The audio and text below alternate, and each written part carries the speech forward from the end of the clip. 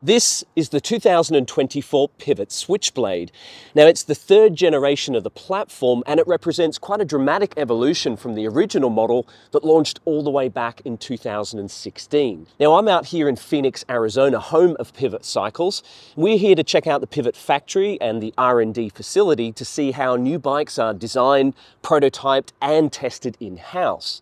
We're also here to spend some time riding the new Switchblade. Now, while it might look similar to the outgoing model, it does get a new frame, and there are key updates to both the geometry and the suspension design. In this video, I'll be going into detail about what's changed on the new Switchblade and my first impressions of riding it on the trail.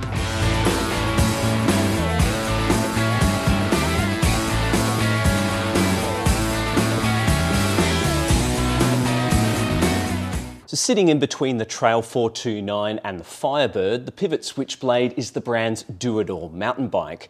It features 160mm travel fork, 142mm of rear travel, and 29-inch wheels. There is a flip chip though, which does allow you to run it as a mullet. More on that in a bit. The full carbon frame has been updated for 2024.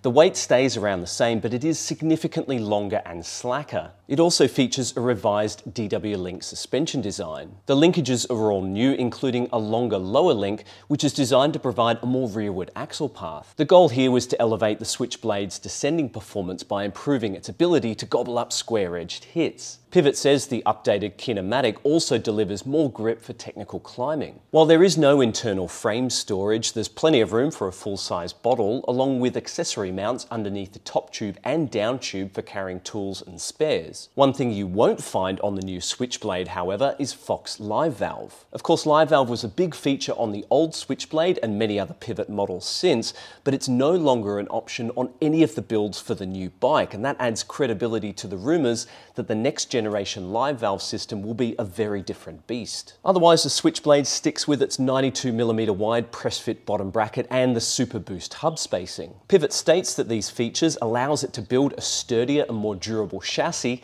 and that the wider hub flange spacing creates a stiffer rear wheel. The shapely swing arm also offers masses of clearance for up to a 29 by 2.6 inch tyre or a 27.5 by 2.8 inch tyre. There's loads of noise dampening frame armour and tidy bolt-on cable ports, and on that note, we're glad to see Pivot continuing to flip the bird at the trend for through headset cable routing. As for geometry, the head angle has slackened out by almost a full degree compared to the old bike.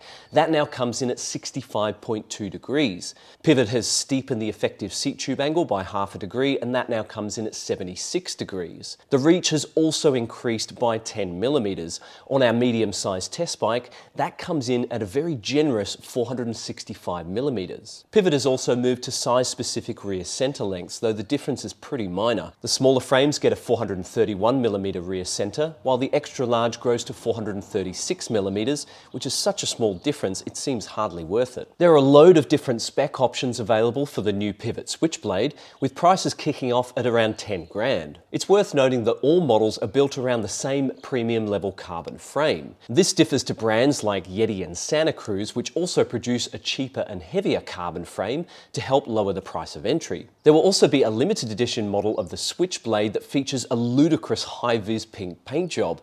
Now, that's designed to celebrate the 35th anniversary of the first mountain bike produced by Pivot's owner, Chris Kokalis. A bright and bold reminder of just how far our sport has come in the last 35 years.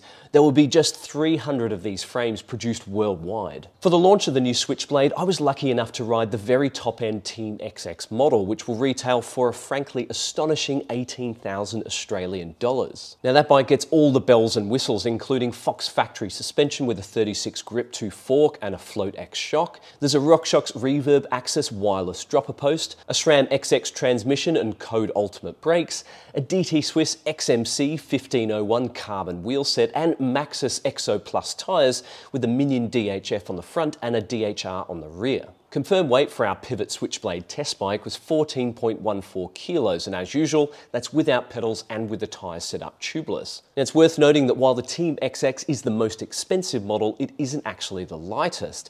That mantle goes to the Team XTR build, which I weighed in at 13.94 kilos. Now, while I've only had limited ride time on the Pivot Switchblade, so far I've been impressed. The DW Link suspension is a notable highlight. It's predictable and consistent, and it's got a nicely stable ride quality. Since the rear shock doesn't wallow in its travel, there's a useful amount of ground clearance for pedaling over technical features. It's still beautifully smooth and active though, offering great sensitivity and more grip than its predecessor. Along with a taut chassis, the Switchblade is a fantastic technical climber. It's also a noticeably sturdier bike on the descents. There's more front center for you to push into, with the slacker head angle and the longer reach encouraging a center forward attack position. The updated suspension design also kicks things up a notch, with the more rearward axle path, allowing it to swallow up big impacts with minimal fuss. The Float X has felt great from the get-go. It's got a fairly neutral tune, and I haven't needed to touch either the air pressure or rebound damping after the initial setup. However, the blue low-speed compression dial has been useful for adjusting the bike's attitude to suit different trail conditions. On steeper and flowier terrain, I opened up the compression damping to allow the shock to sit a little bit lower in its travel. On rockier trails, I set the dial about halfway to add a little bit more support and lift up the ride height. In both scenarios, the back end of the Switchblade has felt really smooth and controlled. There's great support, and with a 0.5 volume spacer inside, there's options for tuning the progression in either direction. Combined with a longer wheelbase, the top-notch suspension really does elevate the Switchblade's composure at speed. There's more grip and stability to tap into, and that sees it effectively closing the gap on the bigger travel Firebird. As for downsides, well, I'm yet to encounter any glaring issues with the new Switchblade. It is quite a bit longer than the previous version, so you need to ride it accordingly to properly weight the front tyre on flatter gradients. I found I was able to adapt to it pretty quickly, but there were still moments on the trail where I was wondering if I might be between sizes. Would certainly be interested to try out the small, which could be an interesting experiment. Speaking of experiments, I did manage to try out the Pivot Switchblade as a mullet. We flipped the geometry chip into the high position and fitted a 27.5-inch rear wheel with the same tyre that comes on the stock build. Despite using the flip chip, however,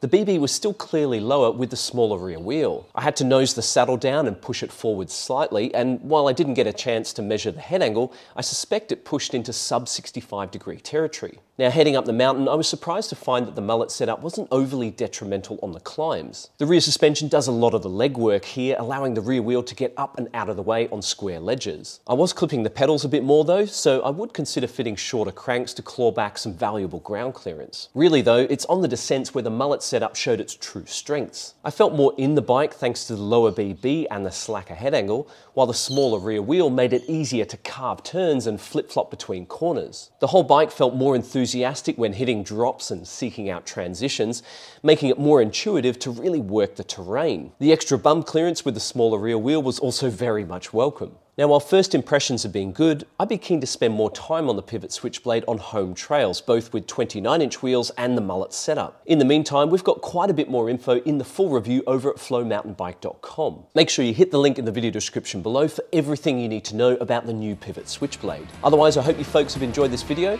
and we'll see you next time. Tooroo!